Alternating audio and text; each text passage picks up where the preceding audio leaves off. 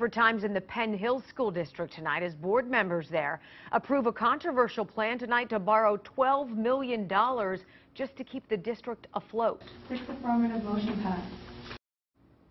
The vote means there will be enough cash to keep paying employees despite a budget shortfall. The loan is just for 90 days, but taxes will go up and the board must now approve a new budget next month.